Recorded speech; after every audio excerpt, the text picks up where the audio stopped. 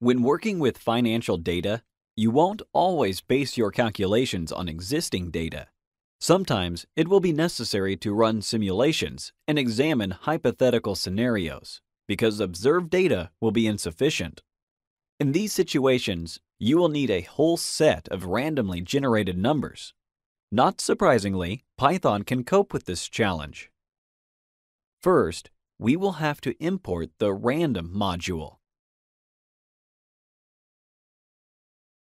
The random function will generate a random float in the range from 0 to 1, 0 included, 1 excluded.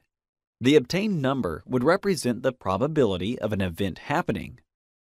The probability must be between 0 and 1, right?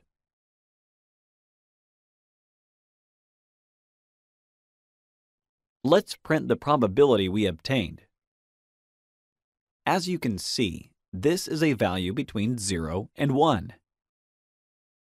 Another random generator is the randant function, which, as its name suggests, will randomize over a provided interval and will deliver an integer value.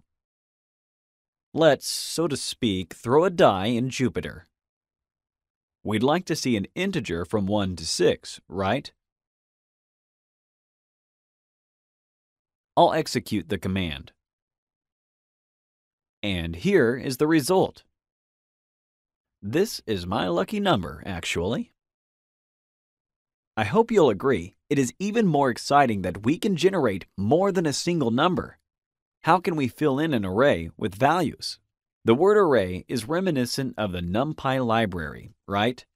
Let's import it.